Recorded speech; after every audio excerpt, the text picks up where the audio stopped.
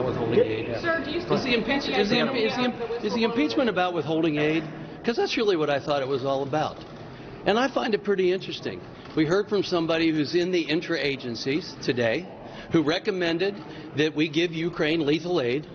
We heard her say that. She said it even in the previous administration. This is what they wanted. Okay? And Congress approved it. Okay? This is about providing the aid or not, right? The previous administration, against the intra-agency, against Congress, denied Ukraine lethal aid. This president provided, and for this he's getting impeached.